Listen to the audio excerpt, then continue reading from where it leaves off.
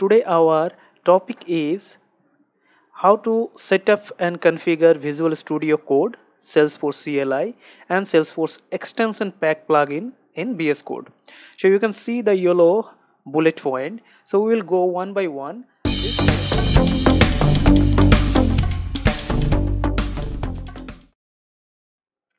Hello everyone, as you can see in this PPT, so today our topic is how to set up and configure Visual Studio Code, Salesforce CLI and Salesforce Extension Pack plugin in VS Code. So you can see the yellow bullet point. So we will go one by one this step. So our first step is install Salesforce CLI.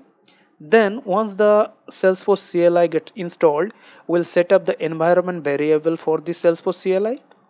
Then we will update Salesforce CLI with latest versions. And so once Salesforce CLI setup is done, then we will install Visual Studio Code. And finally, once Visual Studio Code is ready, then we will install the plugin called Salesforce Extension Pack in our Visual Studio Code. Now, before executing this step, one pre-step you have to execute if that is not available in your machine. Actually, some features in Salesforce extension for VS Code depends upon Java platform. So it is recommended from Salesforce that you need to have either Java versions 8 or 11 installed in your machine.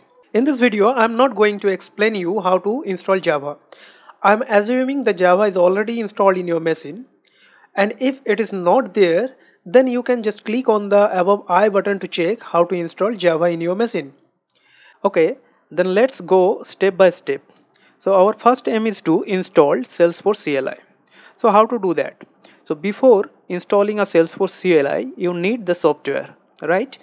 So what you have to do, first you have to go to your browser and search for Salesforce CLI. So once you search that, so you can get the first option Salesforce CLI. Click here and you can get this type of windows which actually redirect developer.salesforce.com/tool/sfdxcli. So I will share this link in video descriptions. You can directly go from there. Now you can see there are multiple system options are there. So currently I am using Windows and 64 bits, so my option is this, and once you click here you can download Salesforce CLI. So I have already downloaded that one, so that's why I am not clicking here, but you can click here and download that one and install. You need to install that software. So this is my software I have already downloaded. So what is our next step as per PPT? We have to install this Salesforce CLI. So this is the normal installation process. So you have to double click here. So once you double click here, so your system will give you different type of options to install that one.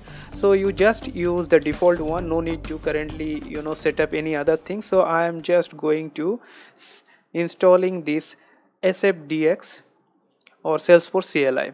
So I'm just clicking the next and I set my destination folder C program file SFDX. It is by default for me.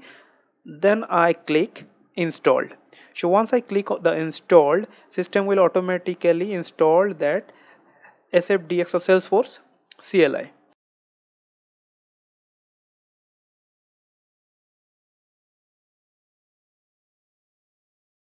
Now you can see that installation is successfully completed. So let me close this one and again open this PPT. Now if I check my PPT again, so you can see my first step is done, installations of Salesforce CLI. What is the next step? Next step, we have to set the environment variable for this Salesforce CLI. Now before going to this environment variable setup, you have to know where you installed your Salesforce CLI. So for my case, I have installed my Salesforce CLI under C program file SFDX, and you can see here a bin folder. Now what you have to do, you have to just copy paste this address in your environment variable path setup. So I have just copied this address Then I have to check how to go to or set up the environment variable for the CLI. So you can go to your my computer, then go to the properties. So it will open a windows where if I scroll it bit down, so you can see there is an advanced system setting. So click it here and you can see a environment variable button. Now click here. So you can see there are user variable for admin and system variable, and the options path, maybe you can set it here or you can set it here. So for my case, let me set it here. So once you select the path and then edit it, so you can see the the environment variable what is already set up for your machine, that will be available here. So you can see here, for my case, while installing, it will automatically set the environment variable here, which I just few seconds before copy. But if it's not set it here, then you have to manually do by click on this new button, then you have to paste your path here, and once you're done, then you just click OK. For my case, I am just canceling this one because it is already set it up. Now my environment variable is set up, my environment variable setup is done. So as per PPT, my second step is also done. What is the next step? Next step is that I have to update Salesforce CLI with latest versions. But before that, let's check what is the versions I have installed here. Okay, so for that you have to go to your command prompt. As I am using Windows, so I am going to my command prompt. Okay, so once I open this command form, here you just type sfdx double hyphen version. Now enter this command. If your Salesforce CLI installed properly, you can get the version which is installed in your machine. So you can see my Salesforce CLI version. So as I just installed this one, so hopefully this is the latest versions. But if your Salesforce CLI installed before, you can update it, and for that you have to type sfdx update. So once you type this command and enter, so system will automatically update your Salesforce CLI with latest versions. So now my update is done. So you can also check the latest versions. For my case, as it's installed just few minutes before, so I have already the latest version. So now if I go back to my PPTs, so you can see I have downloaded Salesforce CLI, then I have installed the Salesforce CLI, I have set up the environment variable, and then update Salesforce CLI with latest versions. Now what is the next step? Next step is that we have to install Visual Studio Code. Again, to install Visual Studio Code, you have to first download the software. So again, you have to go to your web browser, okay, then search for VS Code. VS Code. So once you search for that, you can see the first option, Visual Studio Code. Click here and you can see this window where code.visualstudio.com as a redirect. Okay, so I will share the same URL in descriptions so that you can directly click here and get this window. Now here what you have to do, based on your system, you have to download this software. For my case, it's a Windows x64, so I have already downloaded this software.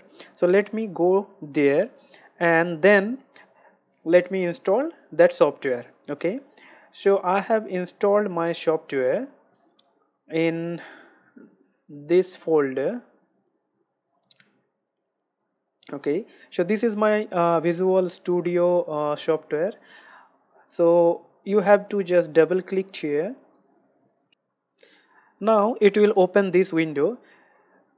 Just accept this. I accept the agreement, then click next. It give you your path where it need to be installed. Okay, so I put it as default, then next again, next. I make this setup as it is. Okay, click next, then install. So you can see it's installing Visual Studio Code. Now you can see VS Code installations has been done successfully. So let me finish it. Now let me go to the PPT again. So my VS Code already installed. Now my next step is Salesforce extension pack plugin installations in VS Code. So for the same, what you have to do, you have to first open Visual Studio Code editor. So on the time of installations, if you already set up, the icon need to be displayed in your desktop, so you will get the icon, this type of icon in your desktop. Otherwise, the other step is that you can directly search VS Code from here, and you can see Visual Studio Code with this icon. Okay, so click it here. Once you click here, so you will redirect to this type of editor. Okay, so here you can see there are in your left hand side there are number of icon, so you have to click on this extension icon. Okay, so once you click on this extension icon, here you can get a search extension in marketplace options. So here you have to search Salesforce extension pack. So this is my Salesforce extension pack. Once you click it here, so you can get an option installed. So just click on this install button. So once you click this install button, system will automatically try to install necessary plugin under this VS Code. So once your installation is done, you can see this type of options. Okay, so now your VS Code is ready to use any Salesforce related development or other activities. So if I go to PPTs again and try to conclude what we did, so you can see it here that we have first download Salesforce CLI software, then install the Salesforce CLI software, then we set up the environment variable for CLI. Okay, then we update Salesforce CLI with latest versions. Then again we installed Visual Studio Code, but before that we download Visual Studio Code for our system. Then after installation, the last step is install the Salesforce extension pack in VS Code. So I hope you can understand how to set up Visual Studio Code with Salesforce CLI extension and install Salesforce CLI. I believe this video has helped you to understand about the topic. Thank you for watching. Please do subscribe, click on the bell notifications and select all so that you don't miss any video from this channel.